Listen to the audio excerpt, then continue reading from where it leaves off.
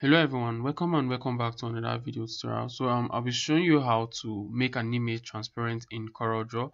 It's very simple and very easy to do. So without any further ado, let's jump right in.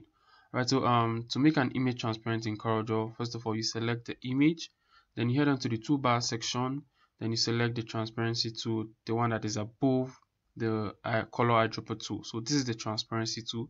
So you select the tool here. Alright, then you have this area that pops up. So whenever I select the transparency tool, this pops up here. So you can click to whatever amount of your choice. So if you have a particular figure in mind, you just highlight this, then you put it, let's say 89, then hit enter. Alright, so that is it. And if you notice on the property bar, then you can also do that here as well. So you just play with this slider here until you achieve what you want. You click on this area, then you drag, and you notice the change in the image.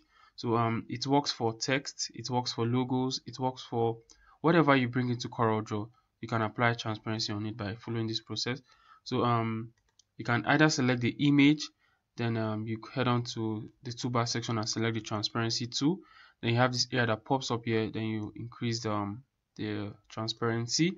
Or another way to do it is you select the transparency tool, then you click on the image, then you drag to whatever, you play with the slider here until you achieve what you want.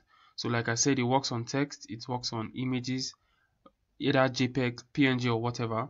So you can try with this one at last, then just drag this to whatever number of your choice until you're satisfied with what you have.